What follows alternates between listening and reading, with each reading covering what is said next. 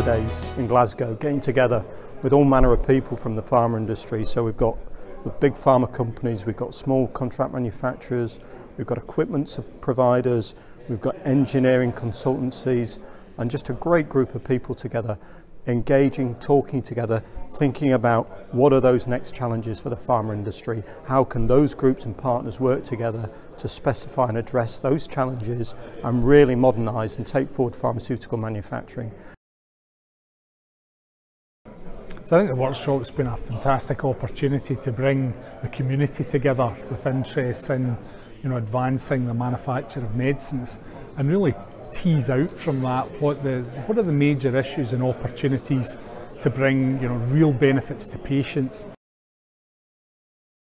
So bringing that broad base together to get a broad input into the ideas that we think about for future grand challenges, and also getting that all the different perspectives of critique of the efforts that we're doing in the existing grand challenges. So I think there's been a lot of healthy debate and challenge and good discussion that's going to make us stronger as we look forward to those challenges. So I think it's been incredibly productive. It's been really enjoyable as well to get other people's views and get some external thoughts around what we're doing and the value of it.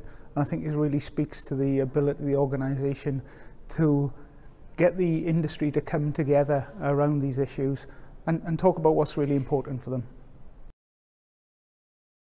I think this has been a really important event to hold. It allows us to test ideas that have been developed through the MMIC Technology Advisory Committee, and then have input from knowledgeable individuals as to how the ideas should be developed. And I don't think you can do that efficiently unless you arrange an event like a workshop.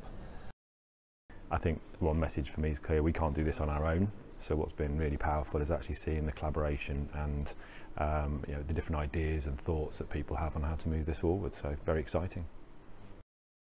It's been really interesting to see how thought processes have evolved over the 2-day period, because we started off with some very loose, sketchy concepts and we're able to talk them through and refine them, and it's been great to see the thought going into that.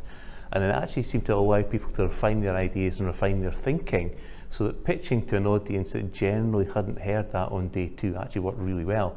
And I found it quite exciting, quite stimulating to see ideas beginning to spark off different groups.